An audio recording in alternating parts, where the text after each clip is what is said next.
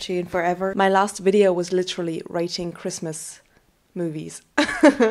And now we're here, and it's August, and it's been so long since I've made a video. I think the honest and most important reason of why I haven't filmed anything is because I've been too much of a workaholic in university. And there was just no time for any hobbies or free time or to be creative outside of my studies. So that is why I literally haven't picked up camera. And I think that's so sad because YouTube used to be like one of my hobbies that I always used to make time for. But I admit I did maybe burn out a little bit. I'm a bit more in a place where I don't really know what I want to do, I guess. But also in a place where a lot is gonna change because I'm gonna have my exchange semester next semester, so in a month. And I'm going to Japan. I feel like I've talked about this in videos before where I've been like, oh, I wish I could go, but it's actually happening. Like, the world has opened up again, and I'm going to move to Japan for a semester, and I'm gonna study at the Tokio Geidai, which is like the biggest art school in Japan. Insert anime clips. 偉大って俺入れると思います。わかりません。でも好きなことをする努力家はね、最強なんですよ。芸大に行きたい。才能とかないかもしれない。でも俺、今はこの瞬間全部をかけて絵を描きたい。Yeah, I feel like it is a dream come true in a way. And I still don't know how to feel about that. Right now, I'm just feeling overwhelmed because the amount of paperwork one has to do to be able to get a visa or anything really in Japan is just, it's like, I mean, I come from Germany and we're a country of paperwork, but I've never seen anything like Japan. Like, I feel like for each document, there's a document you should have filled out before you can even request that document.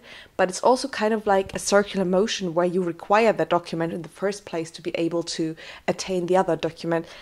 I don't know, it's just really confusing, and I feel like my whole day is spent just filling out documents, and it's so surreal because everybody's like, you can't just fill out documents all day. And I thought you can't possibly fill out documents all day, but turns out you can fill out documents all day. Yeah, I don't know. It's all so much that I haven't really realized that I'm going to go on a plane in like a month and actually fly to Tokyo to live there.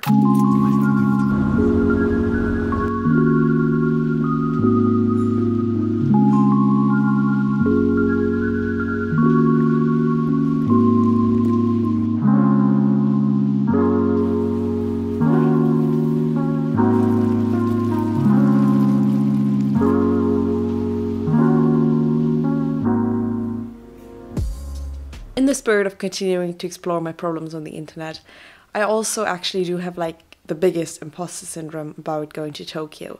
I think that's one of the reasons why I haven't like realized it yet, because I don't believe it yet. To me, it's like a thing that, okay, I'm somehow like filling out forms and looking for places to stay and stuff, like such a far reach. Like, I'm going to Geidai and I don't feel qualified in any way whatsoever. I don't even know what I'm supposed to bring to a school like that. But the thing is, also with Japan, and that is maybe one of the negatives, is that it is really a country that's not very, well, at least right now after the corona pandemic, I feel like open to foreigners in a way where, for example, my school just basically sent me, well, we don't have any dorms available for people coming in from abroad, so you're on your own.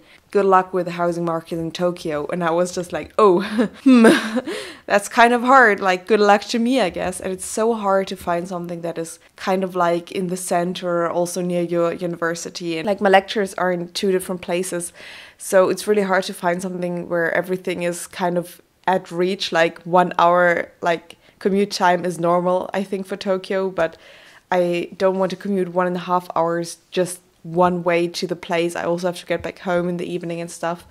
So that's kind of hard, and not to mention, like, you can probably imagine like how expensive Tokyo is, especially as a foreigner coming in from abroad where you don't have access to all the housing markets of Japanese people. Yeah, it's just really, really hard, and I don't know how other people are doing it. I don't know if you know anybody also going to Japan right now.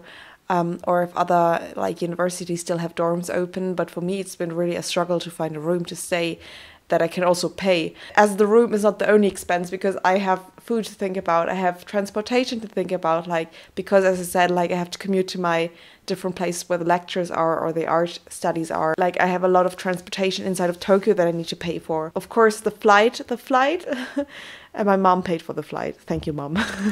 She sponsored me. I don't know, and I'm not that talented to receive like a really good scholarship, I think, so I'm kind of on my own here, which is why I'm going to be working, or I have been working for the past 2 months, trying to save some stuff up. Yeah. I mean, that's always a struggle of a student, right? You're forever broke, but like try to be forever broke in Tokyo. I think that'll be a bit harder than being forever broke here in the middle of a small city in Germany. I mean, also you're thinking like, okay, what are you doing in Tokyo? Like at Geidai, I'm actually going into the intermediate art department, which is kind of a bit of a far shot from what I'm doing at my home university, since I'm doing like visual communication, but there I'm doing like more like into the free art kind of style, which I'm very excited about actually, because I think, I also feel like my last projects are going more and more into the way of free arts, so I'm really excited to explore more of that and explore more free creativity again, because the last few semesters creativity for me was just a chore and not something I enjoy doing or that comes naturally. It's like I have to be creative, so I am creative, and I'm not creative because something comes to me or I can explore an idea in a certain way. So yeah, if you're excited into art studies, I guess a lot of that is coming as well.